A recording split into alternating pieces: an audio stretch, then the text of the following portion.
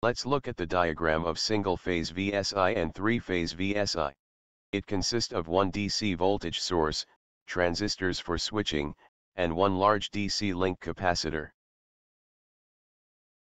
Three-phase VSI consists of 6 transistor with 6 antiparallel diode and 3 load terminals, and one DC source and one large DC link capacitor. Voltage source inverter, VSI. Inverter is device which converts direct current, DC, to alternating current, AC. There are two types of inverters. One is voltage source inverter, VSI, and second is current source inverter, CSI. Voltage source inverter keeps the voltage constant. Current source inverter keeps the current constant.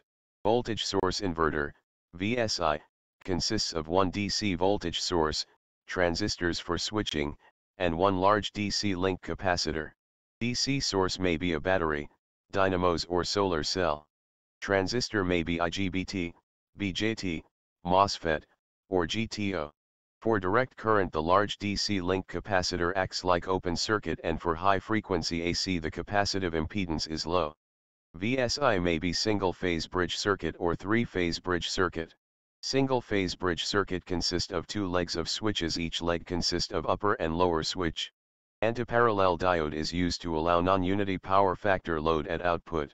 The single-phase VSI consists of 2 load terminals and three-phase VSI consists of 3 load terminals. Voltage